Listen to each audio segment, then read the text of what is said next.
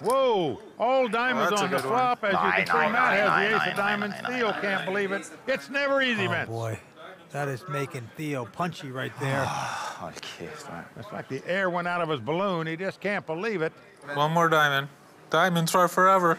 Let's go. Matt senses hope. Theo back down deflated. Got to sweat 2 more cards. Well, he's still got the best hand with the ace-queen. And here is the turn.